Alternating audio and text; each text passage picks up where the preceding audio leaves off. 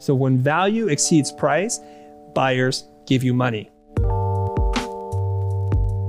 Let's get right into it, okay? So when people ask you, how much does this thing cost? How much does this thing cost? How much does this logo cost? How much does this website cost? How much does it cost to run a social marketing campaign for my company? How much? Well, when they say cost, what they really mean is price. And I did a little research. There is such a thing, and if you type on the internet, on Google or wherever, you can type in what is the difference between cost, price, and value, and you're gonna find very different things. But I'm gonna save you some of the trouble. I've done the work for you. I've looked it up. I've distilled the information down to a smaller bite-sized piece so that you guys can understand the difference between these three words. Let's get into it. So cost. Cost is defined as measured in time, effort for many of you guys, and materials. Cost is the amount incurred on the inputs, basically the raw materials, the salaries, rent, interest, taxes, duties, etc., whatever it costs you to make for producing any product or service, okay? It is the amount of money spent by the company is you, in the manufacturing of a product or creation of a service. Does that make sense? Okay, yes. So if you were only to charge your clients what it costs, the best you could hope for is to break even. When you're billing hourly, you are basically giving them the cost of your time, but you're not accounting for things like if you're using your own laptop, your Creative Cloud subscription, your desk, the rent that you're paying to be able to do the work. There's a lot of things that you're leaving off the table. When I was younger, I think I was 16 or 17 years old, I started a design firm making t-shirts. I was working at a silk screening company and I wanted to sell my services to people. What I didn't account for back then, and if you're a young person not familiar with the way the business works here, is I basically charged people what it cost me to make, thinking that I actually had profit. And quickly, after a couple of transactions, thinking I should have money in my checking account, I came to realize I was running at near break even, or I was actually even losing money. So when you guys charge people what it costs you to make, you're going to go bankrupt pretty soon. You're going to go out of business because it doesn't account for any mistakes. It doesn't account for when your clients change their mind about something. It doesn't account for delays. It doesn't account for any mishaps or things that you didn't plan for, okay? Now, when they ask you for your costs, what they really mean is, what is the price to do this thing with you? And so now we enter a new concept, which is called profit. So price is what it costs you to make plus profit. Many people think the value of something is what the labor it takes to make it.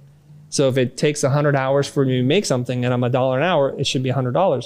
But that doesn't account for profit. Now, where does profit come from? When a client asks, what will this cost? They're asking, what is the price of doing this?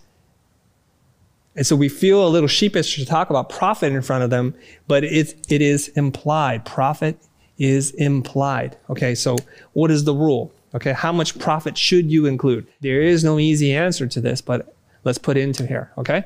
Let's put it into this equation here. So let's assume, what's a reasonable profit amount to add? What have you heard on the street? 15%. 15%. 20%. 20%, okay. So we're gonna call this profit here.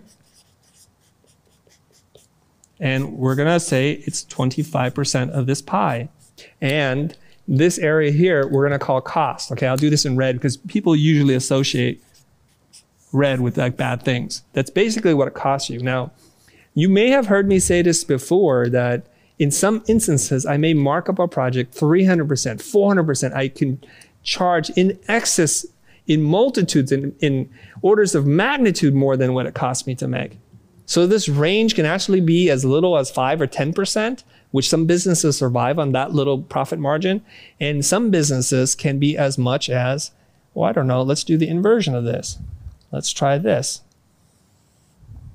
where it's like that much, okay? Where this piece of the pie now, where that is the profit. So I'm gonna say this is 80% profit now. The range can be quite drastic. It could be very dramatic. So it could be anywhere between 5% and say 80%. Even more sometimes, you know, depending on the business. Mm-hmm. Now, usually what happens here, and one big factor that determines the amount of profit is risk. Risk, okay? And Peter Drucker, the famous Peter Drucker, said that in business, all profit comes from risk. Who is taking the risk? If you were doing hourly billing, who's taking the risk, you or the client? Who's taking the risk? The client. The client is taking the risk because you have no risk. If you work 40 hours, you get paid 40 hours. If you work 5, you get paid 5. So at some point in your work career, the client may say, you know what? I'm taking all the risk because you've put in 2,000 hours and I'm not getting anything. I actually want you to give me an estimate on what it's going to take, how much they're going to say cost, but what they really mean is price. What's the price for you to do this? Because I want one fixed fee. So then you enter into this world and you have to start to figure this thing out. Now, without knowing all the ways that this job can go wrong, you have to assume risk. What if the client changes their mind? What if they don't like this work? What if midway through some other stakeholder comes in and changes things? What if there's things that you don't know anything about, the unknown unknowns that come into play? So then you add more profit. You increase the price to accommodate the amount of risk that you're taking. So far, we've talked about cost. Now we've talked about price. But what about this thing called value? The value thing. Everybody needs to know about value. And value is subjective. It's dependent on the buyer to determine value. Most of us think it's up to us, but I'm going to tell you something right now. If I wanted to sell you my watch, if I wanted to sell you this hat, who gets to determine the value? Who gets to determine the price? The buyer. Okay, so let's go one at a time. Who determines price? The buyer? Buyer? Or the seller? This is important. Who gets to determine price? Seller. And why do you say that? Because they're the first touch point. They're the person that has to put it on. They have to sell it. If there's no price on something. That's not a great explanation. You're right, by the way. Yikes. You're right. Oh, okay. No, you're right. Don't guess the other way. Now, people don't understand this, but the seller, I make a good.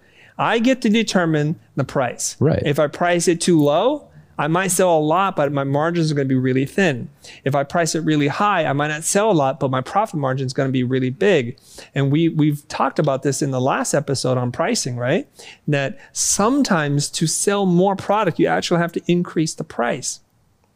So the seller gets to determine the price. Now, who gets to determine value? I know this one. You do? Yeah. What is it? It's the buyer. The buyer. And why do you say that? Can you give us another in-depth answer like before? Yes, because I don't have to buy what the seller, if they say a price, I don't have to buy at that price. I could choose to not buy it. Yeah, you don't have to buy it. Exactly. Right. So you get to say to yourself, is this fair to me? Mm-hmm. Is this based on my needs and wants? So the last time we had this episode, right? We did a sneaker, right? Now, Nike gets to determine the price. Right. So are you into Nikes? Sure. Okay, name a model. The Air Maxes. Air Max. You know, you and I are thinking the same today. Air Max. I was like, I don't know many shoe names, so Air Max. How much does the Air Max go for? Standard, no limit, We'll say $100. $100. Let's say $99, okay? Yeah. $99.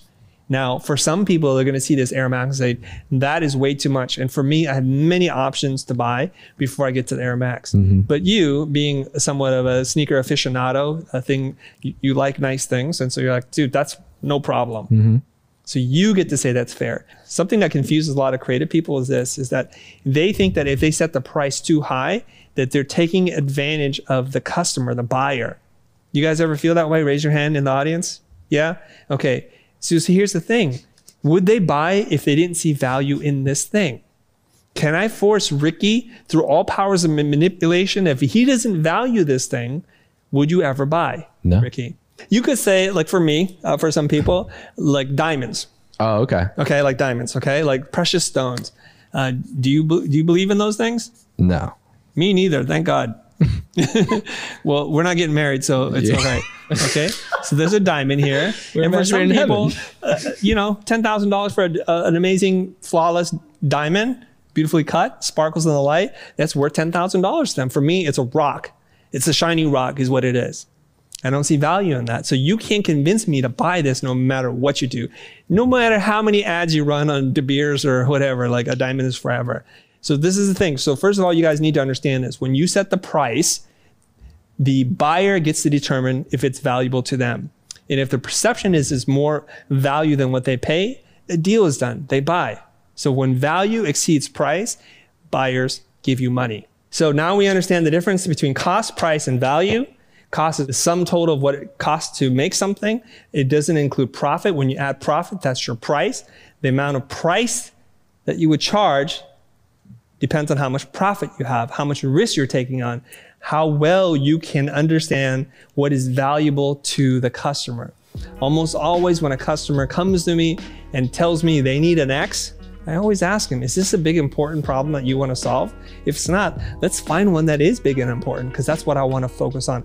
I want to do something that will have material impact on your business. I want to move the needle for you.